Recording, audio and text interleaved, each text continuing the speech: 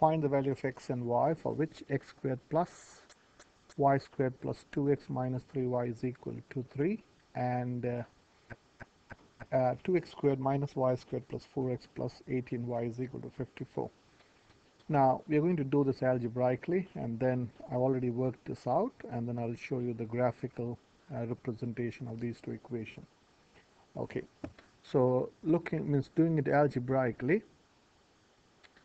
I'm looking whether I could write this as something common. So what do I mean? So if I look at this x squared plus 2x, okay, and I see here 2x squared plus 4x. So I'm thinking, is there a relationship between this and this? Can I write this x squared plus 4x as x squared plus 2x? This is the main step. If you can see that 2x squared plus 4x can be written as x squared plus 2x. That's the most crucial step, so that's what I've done. So this is the first equation, okay, and this I'm taking x squared, making x squared plus 2x as the subject, so this implies x squared plus 2x is 3 plus 3y minus y squared. That's equation 1, and again I'm making this the subject here. So 2x squared plus 4x is 54 minus 18y plus y squared. So in the next step what I've done is I've divided all by 2. So this becomes 2x squared plus 2x. Half of 54 is 27. Half of negative 18y is minus 9y plus half y squared. Now both equation 1 and 2 is in terms of x squared plus 2x. So the left hand side of 1 is x squared plus 2x, and the left hand side of 2 is also x squared plus 2x. So if the left hand side of two equations are equal, we can equate the right hand side of the equation. So I'm going to say, well, if the left hand sides are equal, I can equate this with this expression, because the left hand side of 1 is equal to left hand side of 2. Okay, so that's what I've done in the next step. From 1 and 2, I can write 3 plus 3y minus y squared is equal to 27 minus 9y plus half y squared. Now the rest is simple algebraic expression manipulation. I've made this, I've brought this whole left hand side or right hand side to the left hand side. So this is, I've arranged it along with bringing this to the left hand side.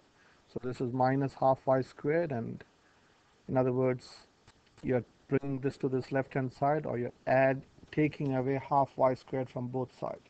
So minus half y squared. Hopefully this step is clear.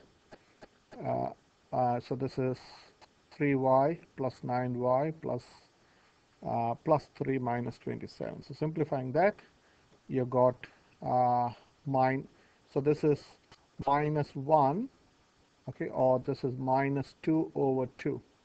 This is minus 2 over 2. So this is minus y squared, can be written as minus 2 over 2y squared, minus half y squared is minus 3 over 2y squared. Now I want to get rid of this minus 3 over 2. So what I've done is I'm going to multiplying each term by the reciprocal of this, which is negative 2/3. I don't like this fraction. So what I've done is multiplying each with minus 2/3. So this with 2/3 and this, the whole thing with 2/3. So negative and negative becomes positive. So this and this gets cancelled, this and this gets cancelled. So this 3 goes in 12 4 times, and 3 goes in 18, 24 8 times. Okay, so the next step, and this becomes 0. So what happens now? So this is nothing but y squared minus 8y plus 16. Now this is a perfect square of y minus 4 the whole square, which implies y is equal to 4. Okay, now what I've done is I put this back in equation 1. So I have copied and pasted equation 1 from here. This is our equation 1, x squared plus 2x. is equal to 3 plus 3y minus y squared. And that's the interesting thing about smartboard. You can copy and paste. So this is the first equation. So you're substituting this y is equal to 4 in this equation. So what happens? Simply substituting, you get x squared plus 2x is negative 1. And this again a perfect square. So x is equal to 1. So the value of x is 1 and the value of y is 4. Now this is a program that I'll show you. Now this is a program called Graphmatica, which is a free downloadable program. So I have typed in this. This is the equation of a circle. The first equation is x squared plus y squared plus 2x minus 3y is equal to 3. So this is the equation of the circle. Okay, and if I click on this, this is the oops. So this is the equation of the ellipse. So this is the equation of a hyperbola. So 2x squared minus y squared. If you're learning conic section, you will understand. So this is an equation of a hyperbola, and this is the equation of a circle. And the point of intersection is this negative 1, 4. This point is the point of intersection. So if you look at this point, I'll show cannot. So this is almost, this is 1. I can't exactly. This is 1 point, negative 1, 4, and that's what was our answer. That when x is x is negative 1, so it's always good to. So I made a mistake here. So x is negative 1, not 1. X is negative 1 and y is 4, and that's what's get.